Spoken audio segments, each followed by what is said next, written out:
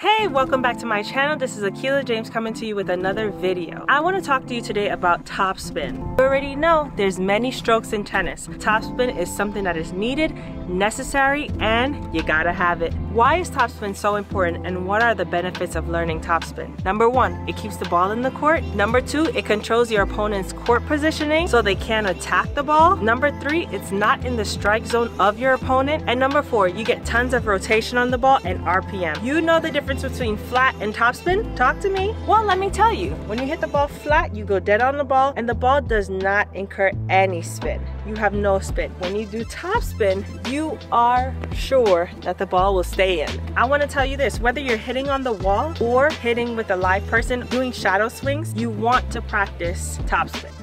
So this is shadow swings.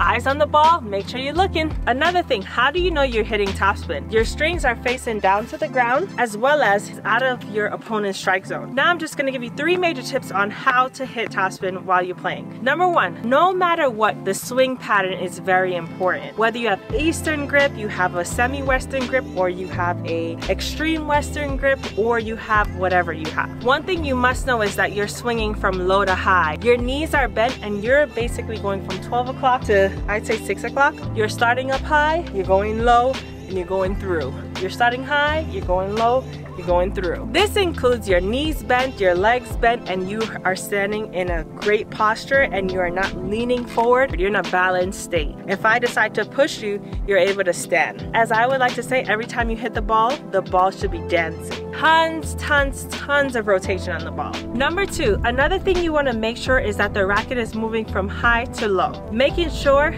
that the racket is brushing up on the ball.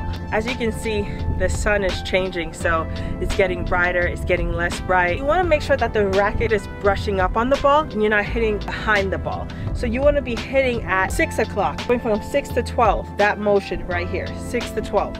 So you're going this way.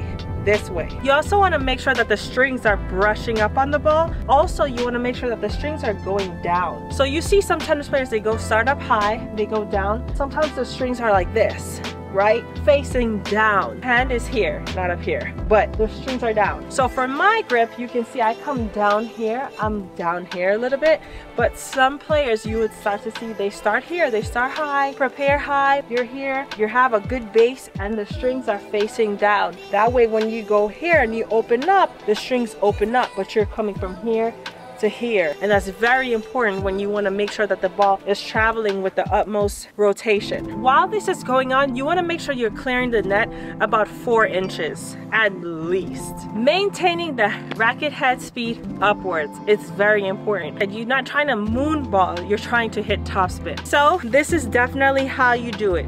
This is how you get it going. Your ball should be moving.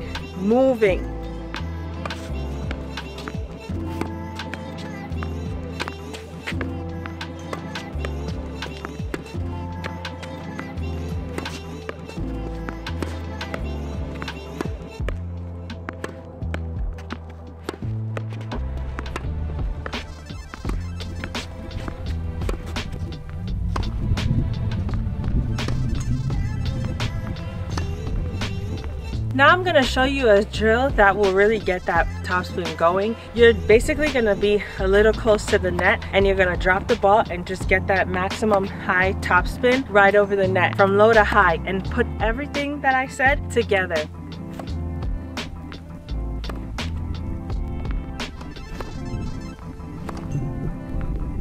And I'm also going to show you some tennis players that do that, which you'll see Nadal is the king of that.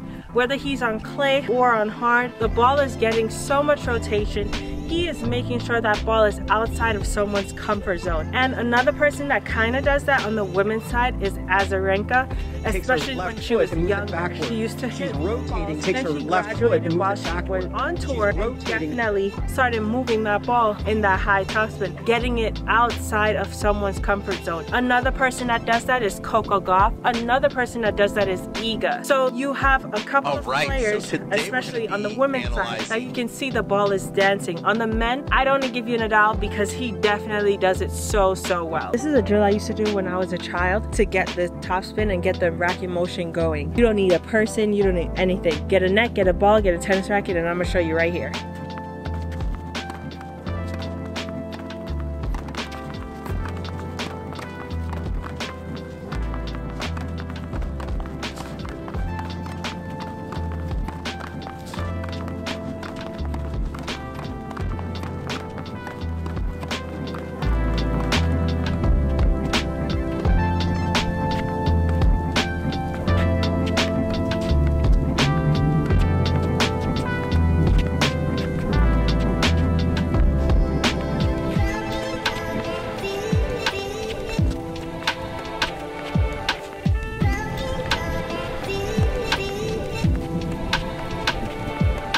So again, thanks so much for watching my video. Don't forget to like, comment, and subscribe. And for more tips on tennis, I'm coming at you, baby. So be ready. Bye.